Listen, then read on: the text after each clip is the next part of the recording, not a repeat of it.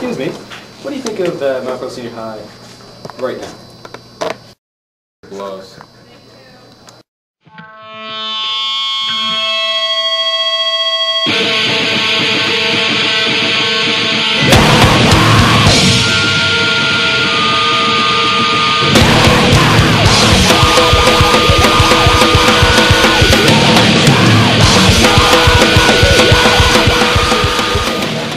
Regurgitate knowledge instead of actually being able to think.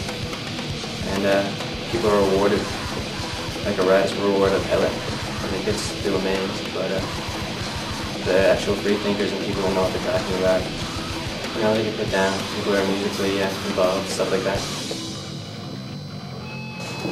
I think there's too much note-taking as opposed to instruction, and I don't really think that any of the programs are influenced by technology enough.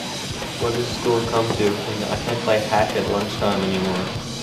If I was a hockey player, I'd be allowed to do stuff like that.